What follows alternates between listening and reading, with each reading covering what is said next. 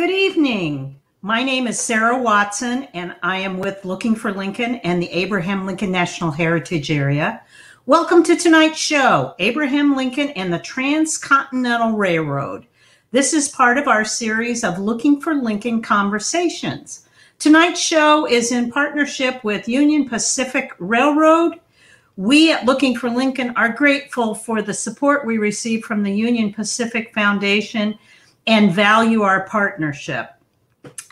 These Looking for Lincoln Conversations are a series of live virtual programs featuring a variety of topics surrounding the life and times of Abraham Lincoln.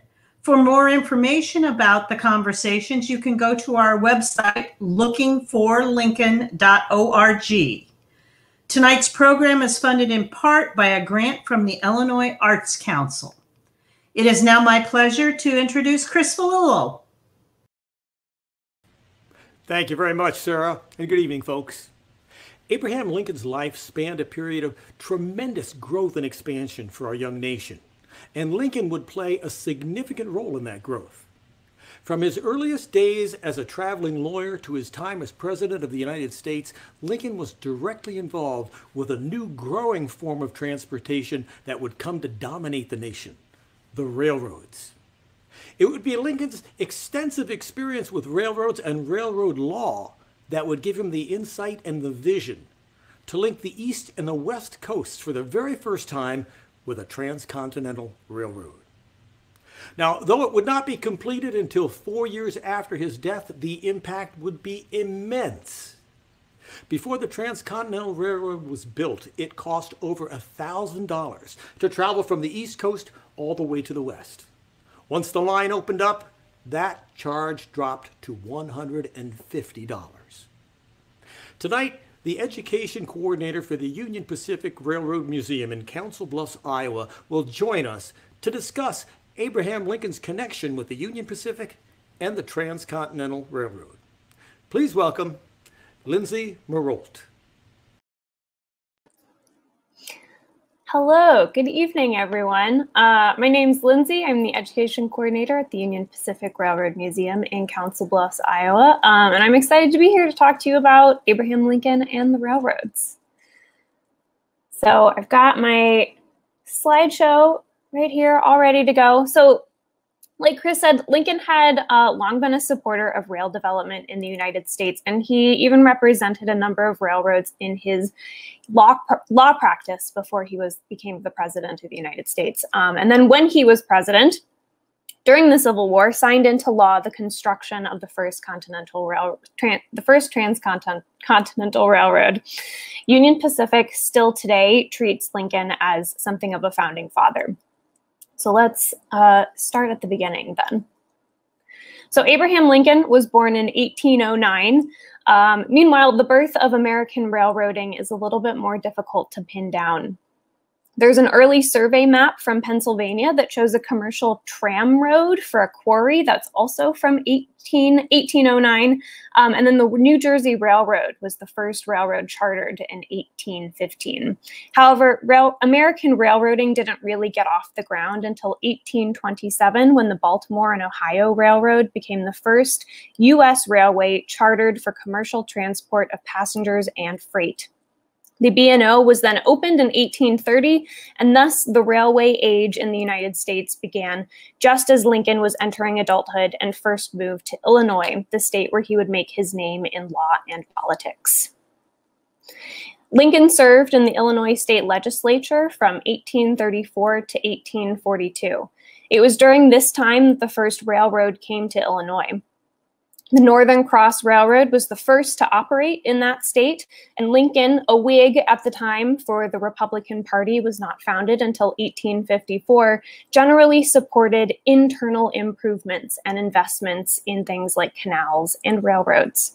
He was a major supporter of the 1837 Illinois Internal Improvement Act, which included abundant funding for rail lines. Lincoln also represented a number of railroads as a young lawyer. Notably, he served as an attorney for the Illinois Central Railroad, the Chicago and Alton, the Ohio and Mississippi, and the Rock Island. One of Lincoln's most notable cases was the Rock Island Bridge case, about the very first bridge to be built across the Mississippi River in the 1850s. Very soon after it was built, a steamboat hit the bridge and sank. This set off a court case that very simplistically boiled down to steamboats versus railroads. At this time, bridges as public nuisances generated a fair bit of litigation in the United States. At a time when riverboat travel and shipping was still dominant, steamboat interests were powerful, and they didn't like it when bridges impeded their river traffic, even less so when they were the cause of costly crashes. Though railroads were growing rapidly, the paradigm was slow to shift. This Rock Island Bridge connected the Chicago and Rock Island Railroad with the newly chartered Mississippi and Missouri Railroad, which would be the first railroad in the state of Iowa. The Rock Island Bridge was constructed as a joint venture between the Bridge Company, which was related to the Rock Island Company, and the Mississippi and Missouri Railroad Company, with its costs being shared. On May 6, 1856, 14 days after the first train had crossed over the Rock Island Bridge, a steamboat, the F.E. Alton, built only a few months earlier, struck one of the bridge's piers as it was proceeding upriver from St. Louis. It spun out of control, hit the pier, and quickly burst into flames. The resulting fire destroyed not only the boat, but also a portion of the bridge. The approximately 200 passengers and crew escaped, but the cargo and merchandise, machinery, and livestock was almost totally lost. The steamboat interests sued, and Rock Island hired Abraham Lincoln in their defense. Although the case was eventually dropped, this litigation went a long way towards establishing the right of railroads to build bridges over rivers. Who would have thought that they needed to go through court cases to establish the right to build railroad bridges? The Rock Island Bridge litigation was actually a pivotal step in Lincoln's career and solidified his growing reputation as a railroad lawyer. So part owner of that Rock Island Bridge was Iowa's Mississippi and Missouri Railroad, which I want to spend a moment on because it brings us close to one of the key players in Union Pacific's history, the notorious Thomas Durant, a man about whom very few had nice things to say. In short, he was a charlatan. In 1853, Durant got involved in the newly chartered Mississippi and Missouri Railroad, which intended to build Iowa's first railroad from the Mississippi River to the Missouri River. Construction was slow due to a series of financial issues, and Durant mostly used his business positions to scam people and run financial schemes. It was his role with the Mississippi and Missouri Railroad that brought him to Union Pacific and close to Lincoln. Durant would use the Mississippi and Missouri and the power of the presidency to scam investors and speculators just a few years later. Little of the Mississippi and Missouri actually got built in a timely manner. By the time the Transcontinental Railroad was being built, it had barely made it halfway across Iowa, but it was enough for Durant's needs. So around this same time, elsewhere in the country, in the mid-1850s, spurred in part by the discovery of gold in California and its subsequent statehood and the growing sectionalism crisis over the issue of slavery, the United States started to look seriously into the feasibility of constructing a transcontinental railroad. Such a thing was meant to tie California and its gold more concretely to the rest of the Union in the East, as well as to accelerate and secure U.S. conquest of the West. So in 1853, Congress authorized Secretary of War Jefferson Davis to oversee in-depth surveys of 5 potential railroad routes. The expeditions produced an enormous amount of data on the nature and geography of the West, and the government published many volumes and accompanying illustrations. This image here represents a pass in the Rocky Mountains along the central route. This map, produced in 1855 from those surveys, shows the 5 proposed routes that were surveyed. Lincoln would eventually choose a route kind of similar to the central one, although didn't follow it exactly, starting here in Iowa and Nebraska. And you can see Council Bluffs on that map here, which is where the museum is today. Though Congress was unable to get the Transcontinental Railroad project off the ground in the 1850s due to sectionalism and the debates over the extension of slavery, the topic of a Pacific Railroad was very much a live one heading into the 1860s. And so, of course, one that Lincoln would be well aware of. So in the midst of traveling around Iowa giving speeches, Abraham Lincoln visited Council Bluffs, Iowa for a couple of days in August 1859 to visit some friends from Springfield and to investigate a parcel of land. What would have otherwise been a fairly unremarkable visit takes on greater weight because Council Bluffs would just a few years later be fixed by Lincoln as mile zero of the Transcontinental Railroad. Council Bluffs at the time was a small western town and pretty rough around the edges. Its significance came in its railroad potential. The Mississippi and Missouri Railroad had plans for it.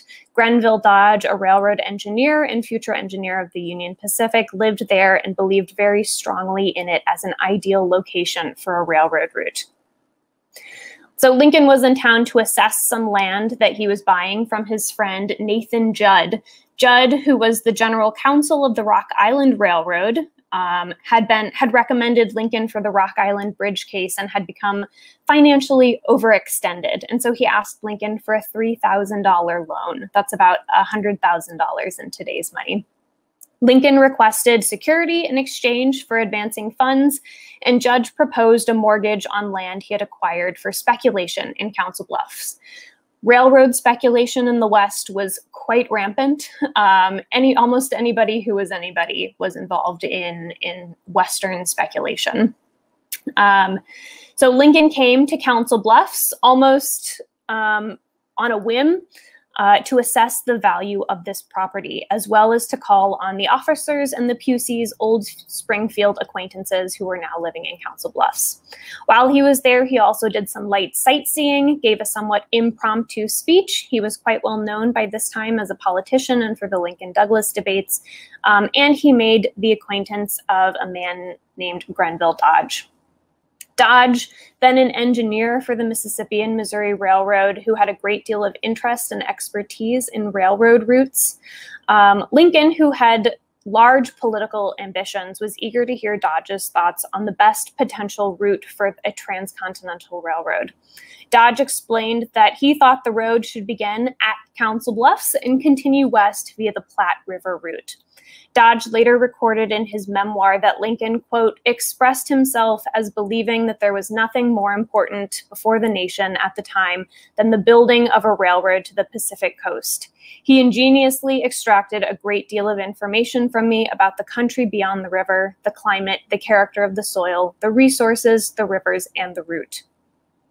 Dodge came away from this meeting quite impressed with Lincoln, and he ended up campaigning for him when he was nominated for president in 1860.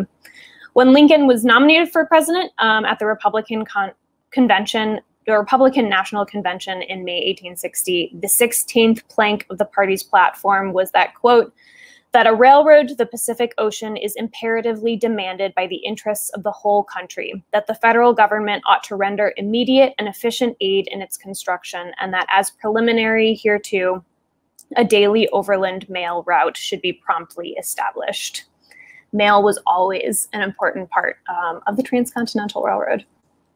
So I think you're probably all pretty familiar with what happened next. Lincoln won the election of 1860, and the South seceded not long after.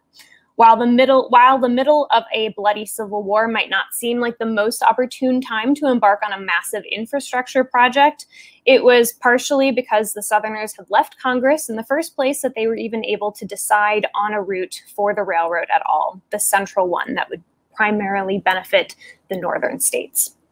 Furthermore, it was seen as even more necessary to secure California to the Union. Although it would not be finished for years, Congress saw the military utility of such a railroad as well. So in 1862, Congress passed and Lincoln signed the Pacific Railroad Act, which chartered Union Pacific and hired Central Pacific to build a transcontinental railroad.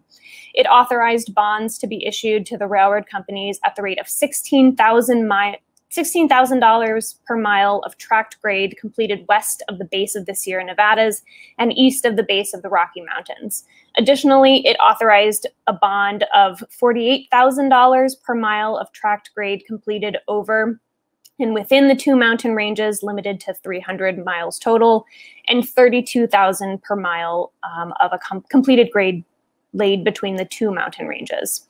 The Pacific Railroad Act, in conjunction with the Homestead Act, also passed in 1862, were both key legislation in the United States' pursuit of manifest destiny, the belief that the United States had the right and responsibility to conquer the entire North American continent.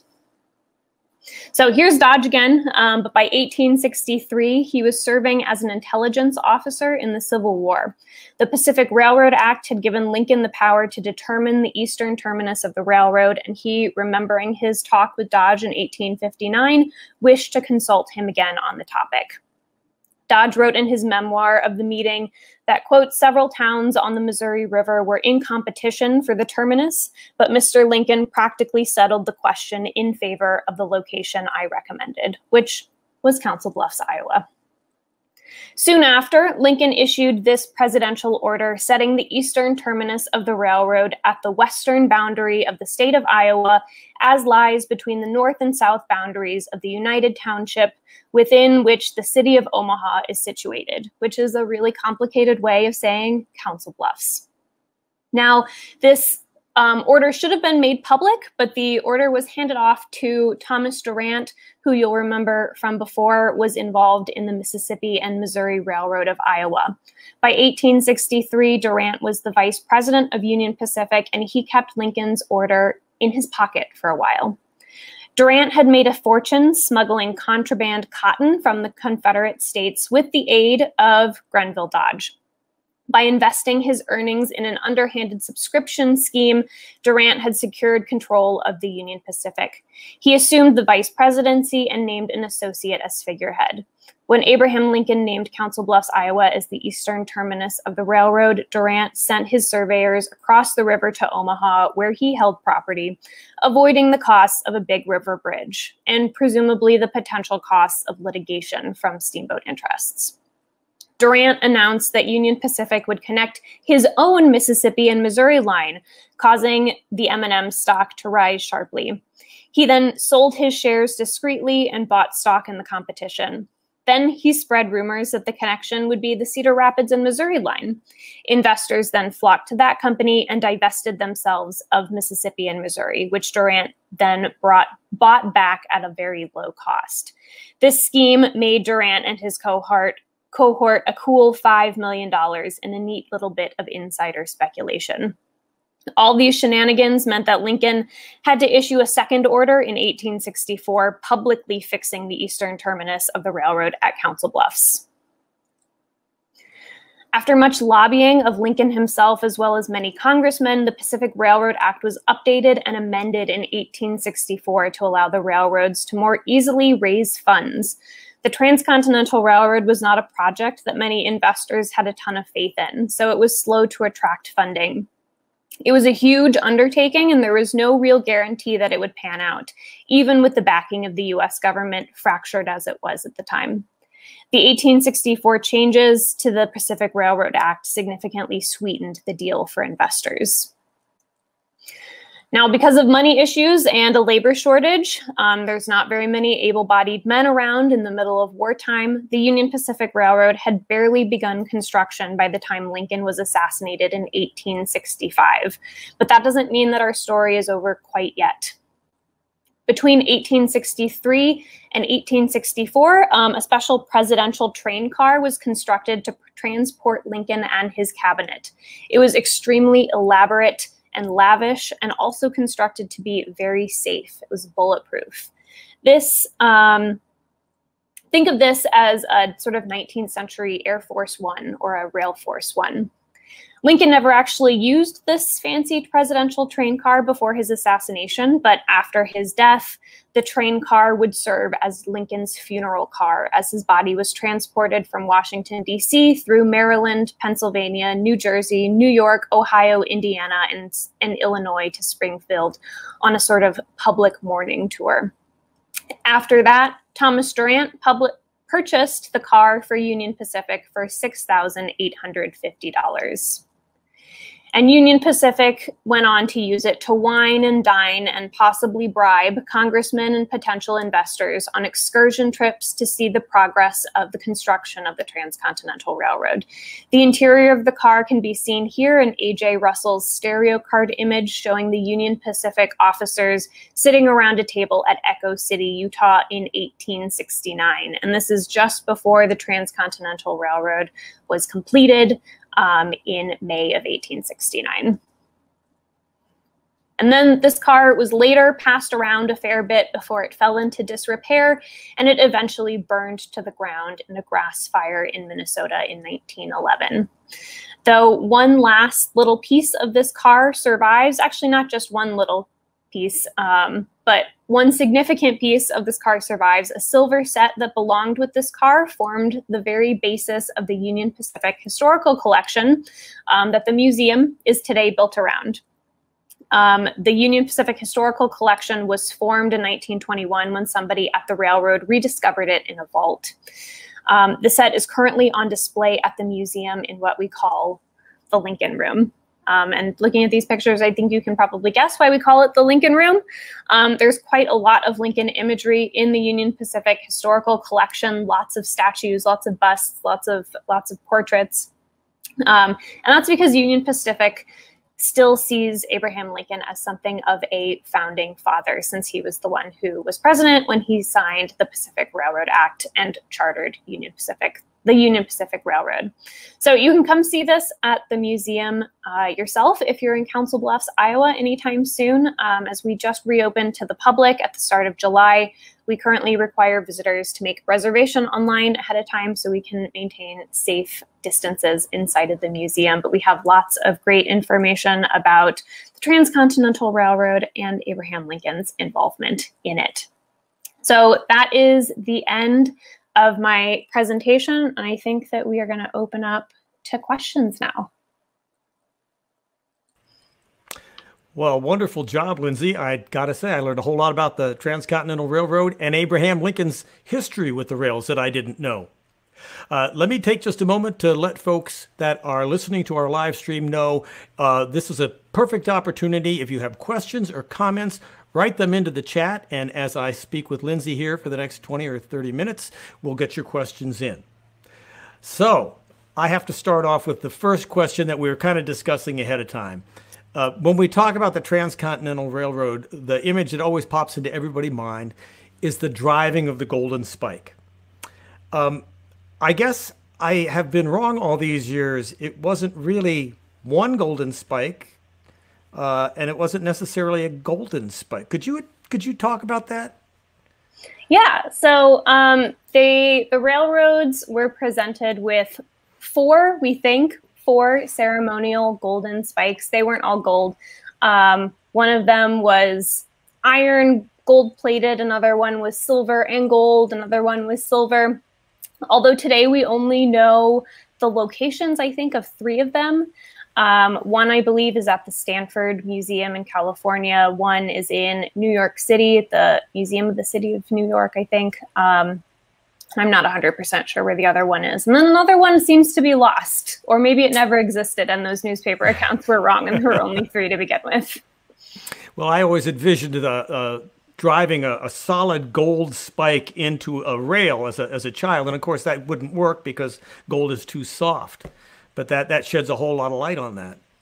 Now, in terms of railroads, this is going to be the first time we have a train that goes all the way from Council Bluffs to the West Coast. Now, you're crossing a number of different time zones. Did time zones actually exist yet? Was there a standardized time when the Transcontinental Railroad was first being put into place? Time zones did not exist yet. Okay. The railroads adopted time zones in the 1880s. If anybody's interested in learning about that transition, just Google the day of two noons when standardized time went into place. But not having standardized time was a real mess for the railroads. I can only imagine. Yeah, miscalculating your your arrival times or leaving times, or any of your times on the railroads could turn out to be quite deadly. American railroads, because they were being built over such long distances, they tended to only build one set of track.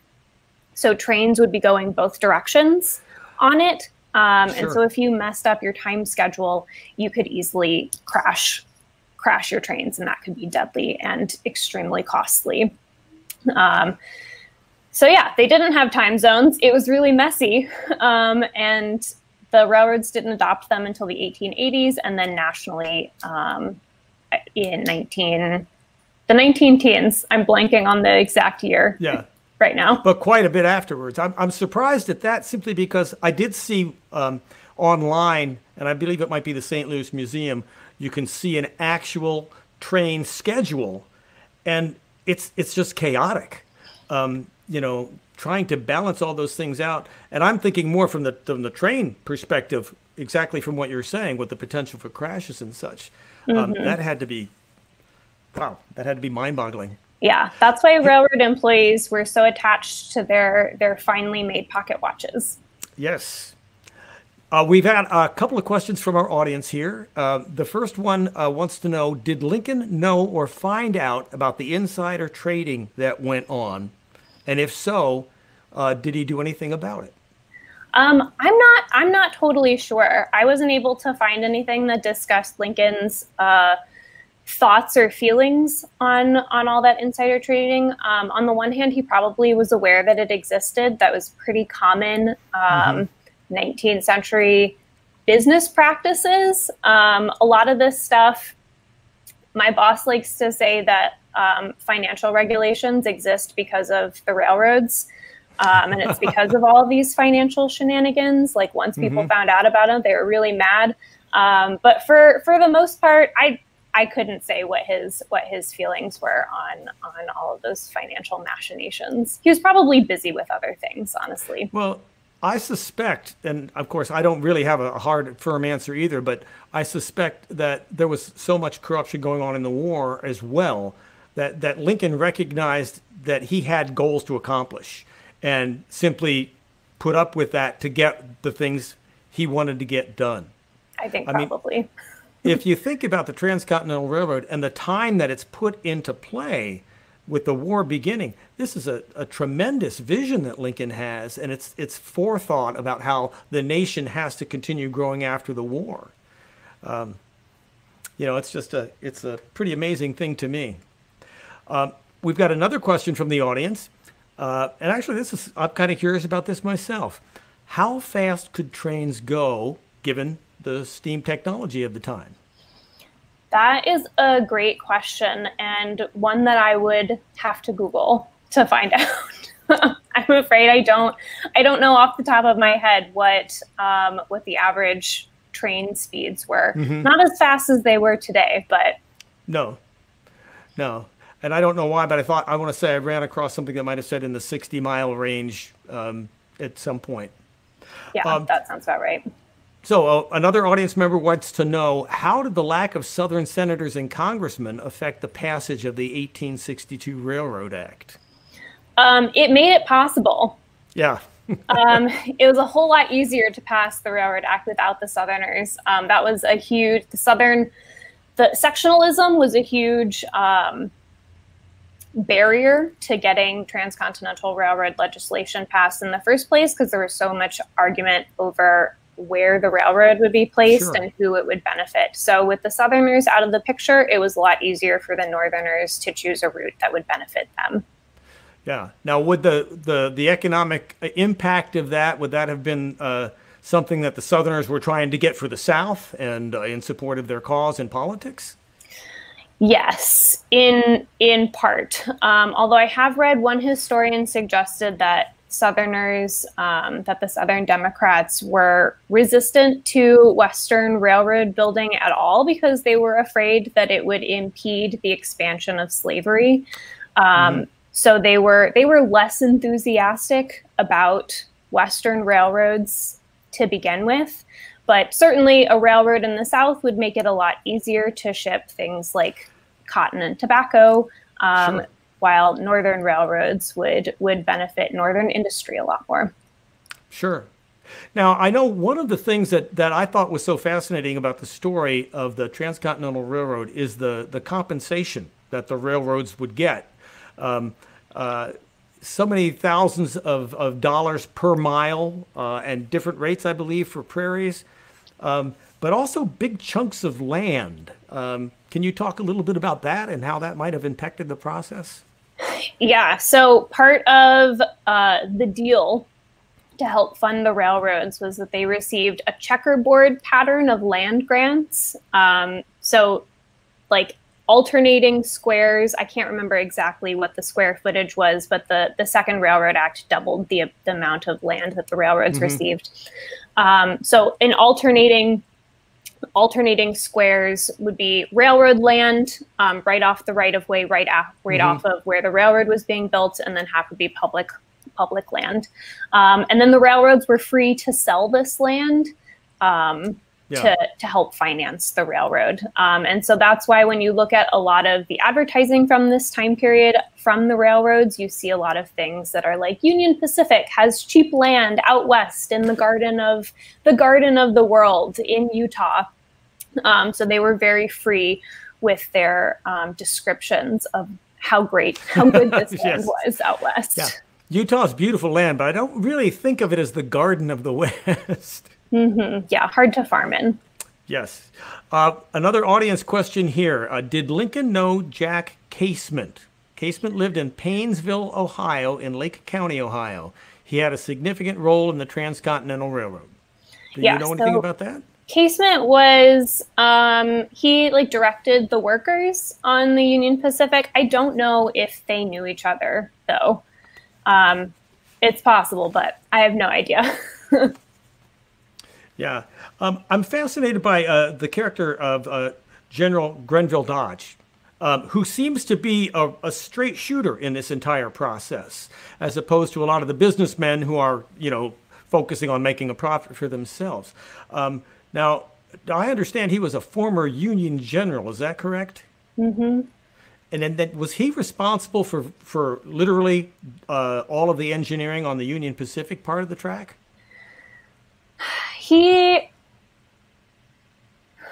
This is the part where my knowledge breaks down a bit because we get a lot more technical. So I don't know. I can't really speak to like how being responsible for all of the engineering, but he was the head engineer of the Union Pacific Railroad. I would guess that he delegated a fair amount. Probably. Yeah. Maybe he just oversaw that. Mm-hmm. Now, yeah. we have another audience question here. Who actually did the labor to build the Transcontinental Railroad? That's a great question. I could talk for a long time about the laborers on the railroad. So there's a lot that we don't know about the laborers on the railroad, but I'll let you know what we do know. So Union Pacific hired a lot of Irish immigrant labor. We don't know exactly how they got here or where they came from, but we know that they referred to a lot of Irishmen. They complained a lot about Irishmen who didn't want to work because they weren't being paid on the Union Pacific. And then there were likely a fair amount of other European immigrants working for Union Pacific, as well as various Civil War veterans, and there's probably a fair amount of overlap in those groups. And then there's one source that, like, pretty unsubstantiated, I haven't been able to find a lot of evidence to back this up, but suggests that there were some formerly enslaved men who worked for the railroad, but I'm not 100% sure on that. And then Central Pacific over in California, they employed almost entirely Chinese immigrant labor. When they started building the railroad, they tried hiring the local white labor population, but they would often leave to go take better jobs, mining or doing other things, mining or farming. And so they started hiring Chinese workers. Even though Leland Stanford, who was the president of Central Pacific and the governor of California, had run for governor on the anti-Chinese platform, he was pretty noxiously anti-Chinese. But they ended up hiring. I think their labor force was over 90% Chinese workers. And they found that they could exploit them more than they could the white workers. Sure. So they paid them less and worked them quite a bit harder. So that's generally who made up the workforce of the Transcontinental Railroad. I would have to imagine that a lot of the Irish workers might have actually come from some of the canal building that had gone on, because I know, for instance, in Illinois, the I&M Canal was largely built with Irish labor. Yeah. That's pretty likely. And there's all like Irish laborers were quite common building railroads out east as well. So probably Sure. some veteran railroad builders Yeah. among them. One of our audience members wants to know, did Lincoln stipulate the gauge width for the Transcontinental Railroad?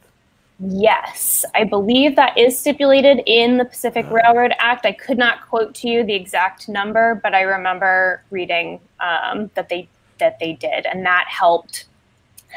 I believe I read that it helped standardize the gauge width in the United States. I seem to remember that the early rails on the East Coast had just a range of different gauges, and so it was not possible to go from one to the other. You were a lot of times simply restricted to your own area. Now, somebody asked about a question here. Without time zones, what would the chaotic schedule look like, for example, between New York City to Chicago? It's hard for me to describe. I could show you. You guys can probably just Google. Google 19th century timetables, railroad timetables. I have difficulty reading them, although they appear to be pretty orderly. It was generally in practice that things got really messy. The one I saw earlier today online, which was for the Union Pacific, had 5 or 6 different columns across the top, and then probably 30 or 40 columns down, each one with a separate time reference to when it would hit that place on that line in that day. And it made my head spin just looking at it. Very I feel sorry for the guys complicated. that had to make that actually work. Yeah. Is it another audience question here? Is it possible to gain access to the original survey drawings for the Transcontinental Railroad? That I'm not 100% sure. So there's a couple of things. One, do they still exist? Sure. Which is an open question. They may or they may not. Or they might. Some of them might exist in copies. And I'm not actually 100% sure if we have them in our collection, or if they are somewhere else, or if they are not existent anymore. There's a lot of early records from the railroads that just don't exist anymore. They were not operating on the idea that people were going to be saving a lot of stuff for posterity, and so the railroad just got rid of a lot of records. So I'm really not sure. I couldn't tell you. I think I saw some information about that, and I think it was the St. Louis Museum speaking about the Transcontinental Railroad, but there were a number of the actual reports that were created for the President and Congress that they have copies of. So perhaps some of the sketches and such and still those, exist. like the things that they published, those surveys that they published, yes, those are available in various places.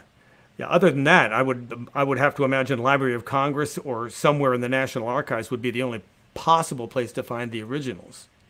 Yeah, probably. So, okay, we have a question here, and I think you addressed it a little bit, but maybe you can expand on it. Did they work on the railway during the Civil War? Yes, kind of. So in California, certainly. They were able to start construction earlier than Union Pacific was. I can't remember the exact date, but they were able to start during the war. Union Pacific officially broke ground in 1863, but they did not have the money or the manpower to actually make very much progress until 1865. So they really, the Union Pacific side didn't do a lot of building during the war. During wartime proper. Yeah, I imagine it had as much to do with anything as the fact that there were just the labor force was being sucked up by the cause of the war. Yeah, they had a lot of labor issues. Yeah. Now, you said something early on when you were talking about Lincoln's early railroad career, which I'm always fascinated with, the Rock Island Bridge case, and the boat, the Effie Afton, that crashes into it. I'm wondering if those experiences with Lincoln played some role in his understanding of how railroads worked, and eventually meeting with Dodge and Durant and moving that project forward. What are your thoughts on that? I think almost certainly. Based on a couple other things, Lincoln seems like he was a very thorough investigator of the cases that he was representing. In that Rock Island Bridge case, he actually studied the river currents so thoroughly that he was able to submit a patent for some, I can't even remember what it is now, but some sort of something related to river currents. And so I would imagine that his ability to research and understand his topic would extend as well to the railroads that he represented.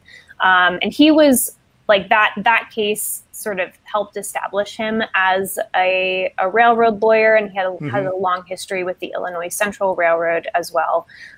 So yes, I think that his experience as a lawyer certainly helped him make those connections and just like understand these projects in the United States.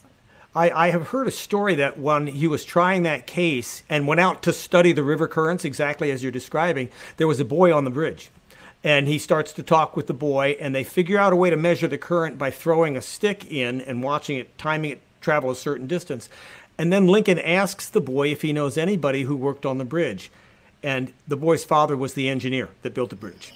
And then Lincoln got him to actually testify in the case on his behalf.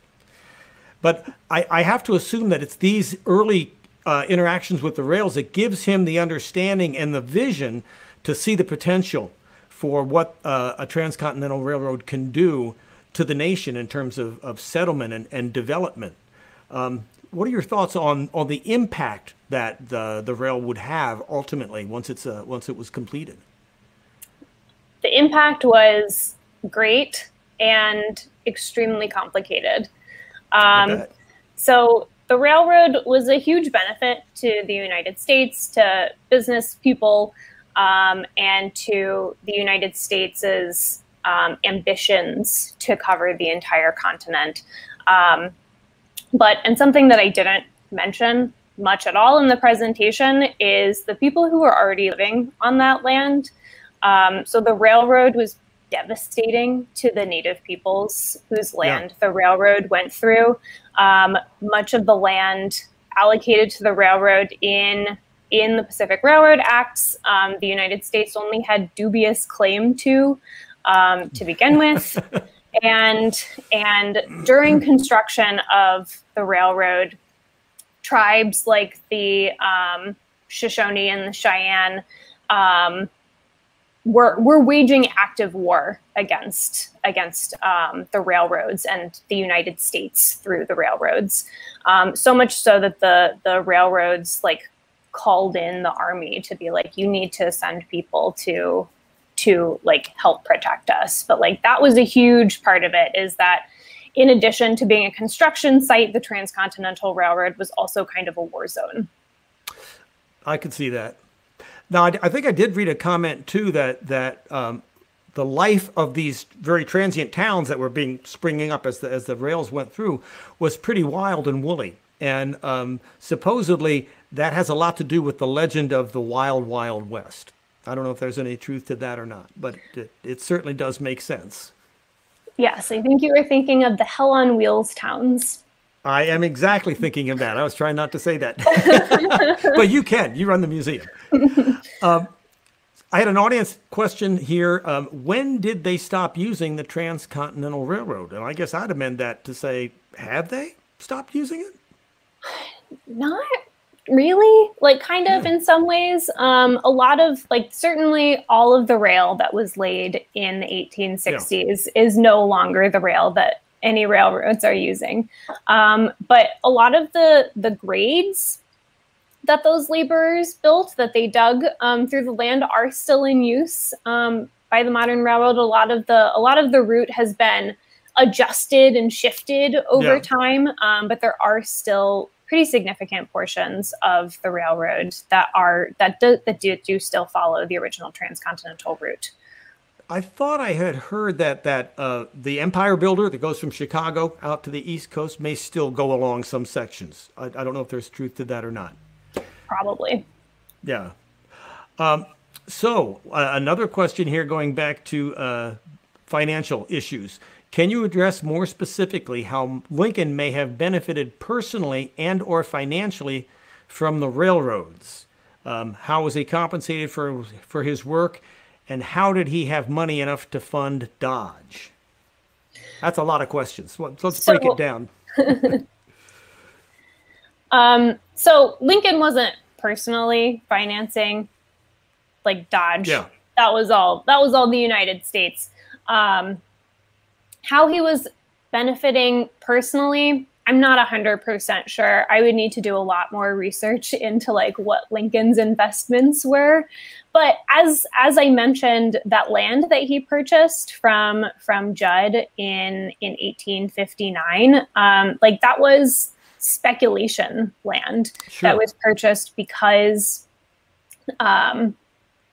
they anticipated railroads would go through those towns.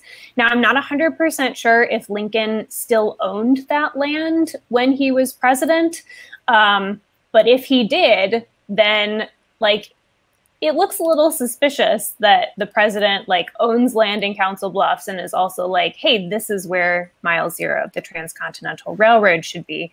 That was also pretty par for the course, like 19th century business practices.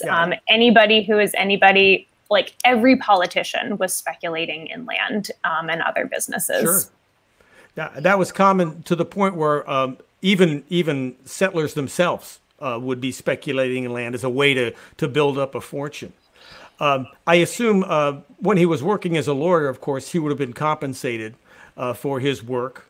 I believe in an earlier program, when he did the big Illinois Central case, he was paid $5,000 ultimately, although he had to sue to get it. And then again, when we were talking about Dodge, that would have not been Lincoln funding him personally. That would have been Lincoln making connections as a politician, and then eventually, approaching Dodge to do the work on behalf of the nation. Yes. Yeah.